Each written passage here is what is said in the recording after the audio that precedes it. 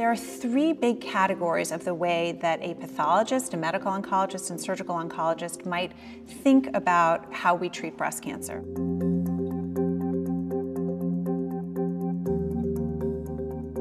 Every cancer cell may have some flags on the outside of it. These flags help us identify unique features associated with the cancer.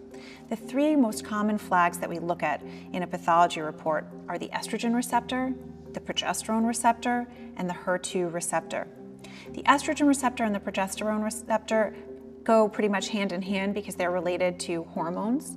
And what does that mean? So these receptors, I like to imagine them like little hands on the outside of the cell. They can grab hold of what we call ligands.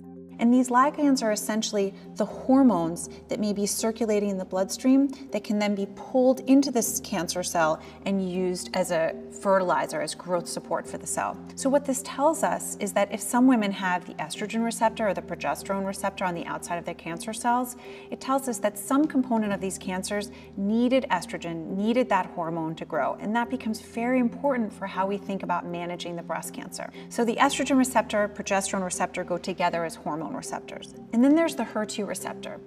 The HER2 receptor and the discovery of it has really revolutionized and changed the landscape for how we treat breast cancer. It can be very responsive to what we call targeted antibody therapies. What does that mean?